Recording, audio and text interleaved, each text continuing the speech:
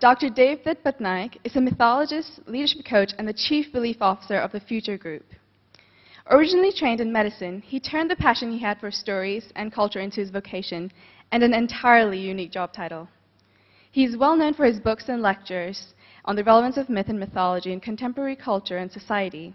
We are thrilled to have him with us again, so please join me in welcoming him back to TEDxASB.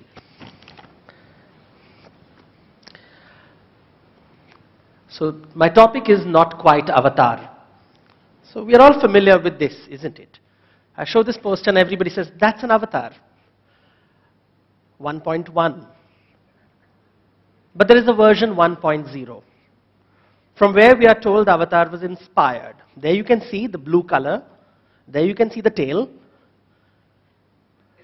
And I wonder which is the real avatar, because if I ask people around the world, this is what will be identified as avatar, not this one. I've been asking myself, what exactly does this word mean? In the internet, it means it's a secret identity. You can have as many avatars as you want, like Superman. You can be Bruce Wayne, you can be Clark Kent. Is that what avatar is all about, having a secret identity? Or is avatar a hero? Someone and achieves the impossible, like Conan the Barbarian? Or is avatar the savior, like Neo, who will take you out of Matrix and lead you to Zion?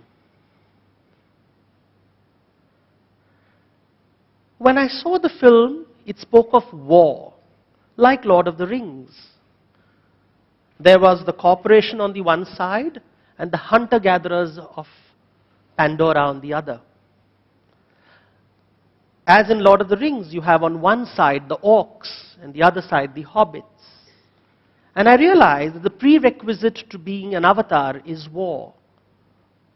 And then I saw another film, a children's film called Harry Potter. It also spoke of war between the good guys and the bad guys, the followers of the Dark Lord who have to be vanquished and killed.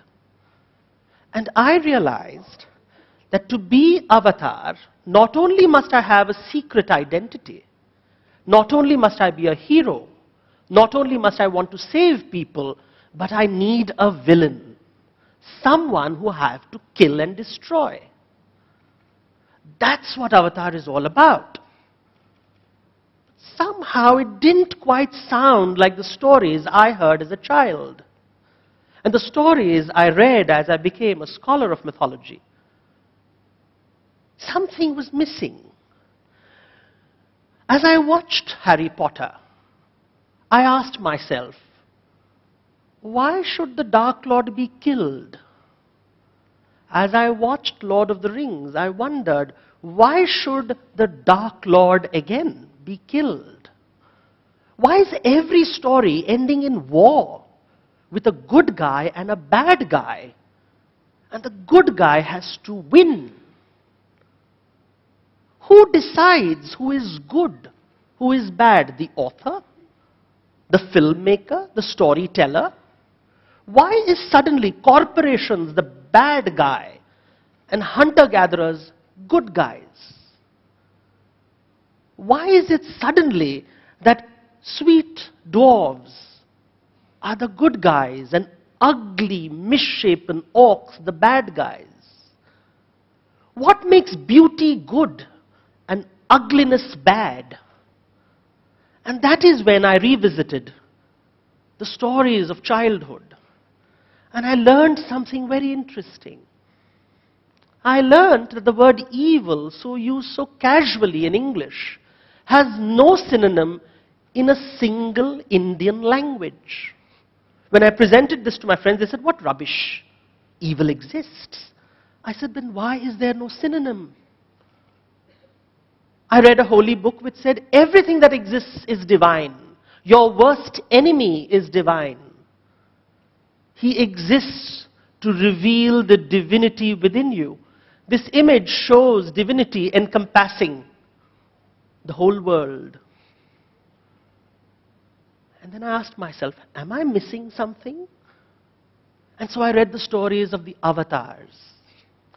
This was the first avatar that I read about, the fish avatar. And this is the story.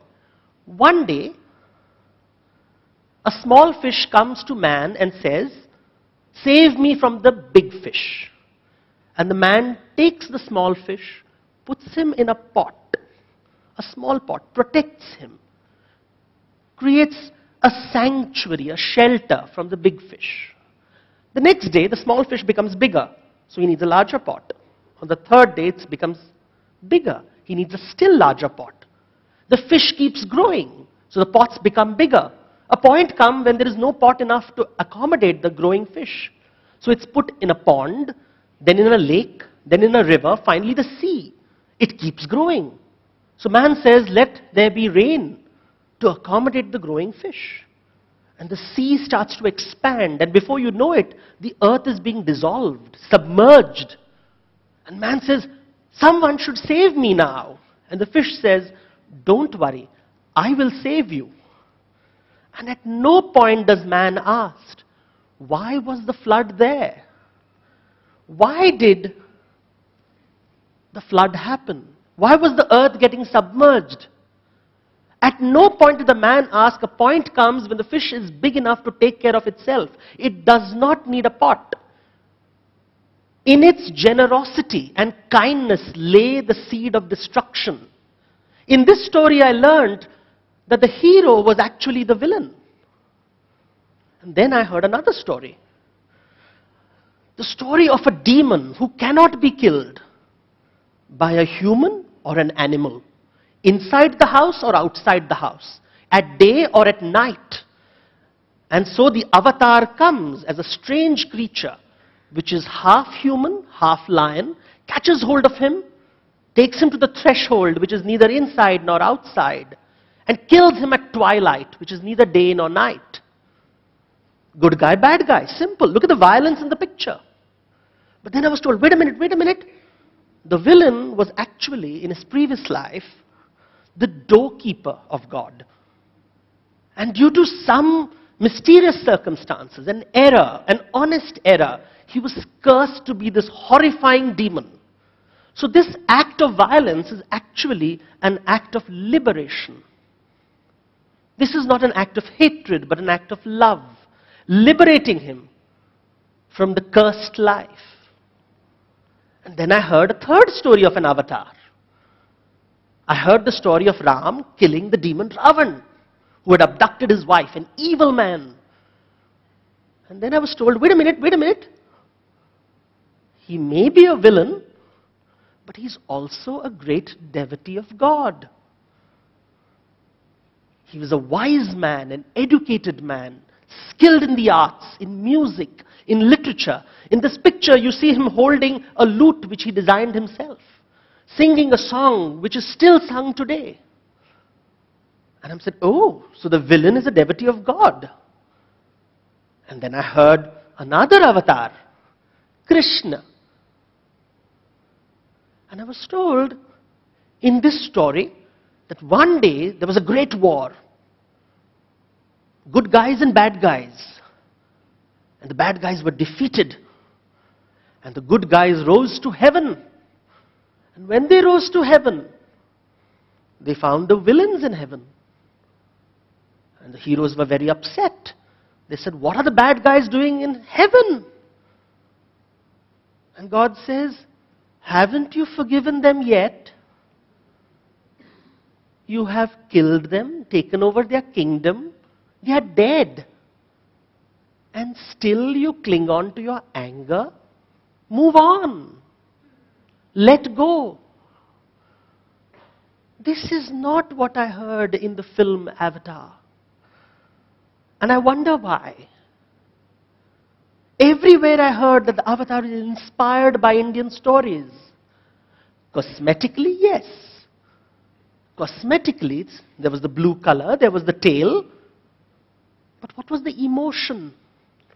The emotion was very different. And this is my hypothesis. It's called a 3B model. You see, business depends on how we behave.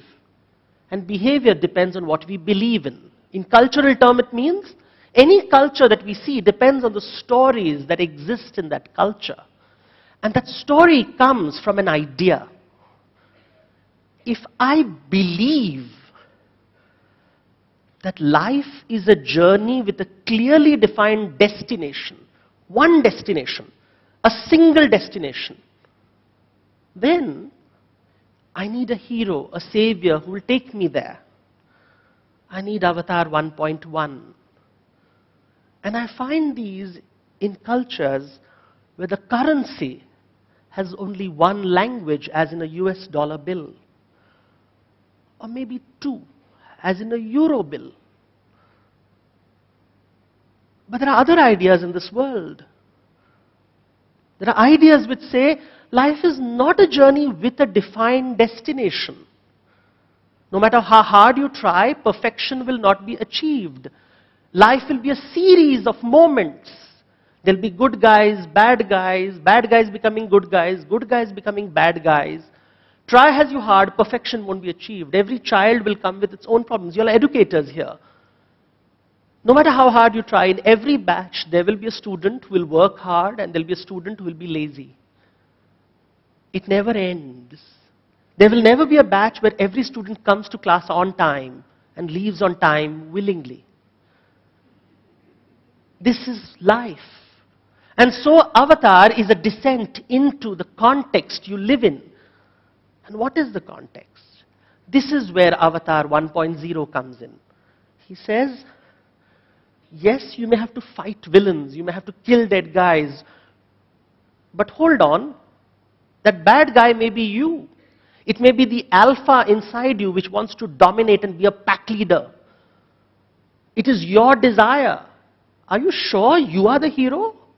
Are you sure you are the good guy? It's quite possible. You are the Dark Lord. So be patient. Study, observe. Don't be quick to judge that the hero is me. We all want to be Harry Potter. And here you see a culture with 17 languages on the currency note. Is it by accident? When I speak of India all over the world, I hear only three words: chaos, corruption, and caste. I hear nothing else. I don't hear the stories of the Avatar. In fact, Indians don't know the story of the Avatar. Pick up a comic book right now. See a television serial of the Avatar right now. And they'll all say, good guy kills the bad guy. It's so simple. This is what is happening all over the world. We want a simple story where we are the good guys and the other is the bad guy. We all want a clearly defined destination. This is the story we are telling. And I hear this everywhere. In history, textbooks are written with heroes and villains. He is good, he is bad. He is right, he is wrong. I read economics, and again there is conflict. Haves and have-nots. Haves are bad, have-nots are good. I read political books, and again I hear the good guys and the bad guys. The left wing and the right wing, and we are not sure who are the good guys. Every narrative is presented as a conflict. We want to kill, burn, destroy somebody or the other. It is almost as if I have a right to this planet. Nobody does. And yet, I am right and you are wrong. And as we are talking about transforming cultures, ask yourself, are we trampling some other cultures in moral outrage? Is it quite possible that we are the Dark Lords? Is it possible? Or we are always right and the other is always wrong? Read the newspapers, watch the reality shows. Everywhere it is Avatar 1.1. If I do a statistical analysis today around the world and ask people, what does Avatar mean? They will say it's James Cameron film. They will say it's a secret identity. It's a hero. It's a savior. Statistically speaking, very few would know the lost stories of the Avatar. Even Indians. We would like to have a word for evil. It makes life so simple. Cut out the inefficient. Cut out the wrong. If life was so simple, then we wouldn't have so many wars where each side feels they are Harry Potter. And I think that is what we are missing. So the next time you see someone whom you hate and you despise, ask yourself, do you want a global currency which will one day have English and Arabic and Chinese and Hindi and Swahili? If so, what story do you want to tell your children? Do you tell your children, kill them because he is wrong? Or you say, try and understand the person whom you hate the most. It will not be easy. But to rise in grace, we have to outgrow gravity. Thank you.